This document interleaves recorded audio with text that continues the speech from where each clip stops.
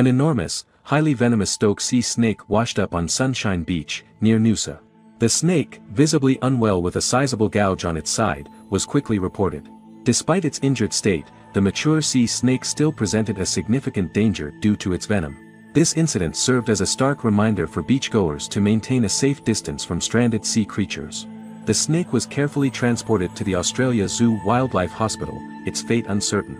News of the unusual discovery sparked widespread surprise and concern, reminding us of the fragile balance of our ocean ecosystems.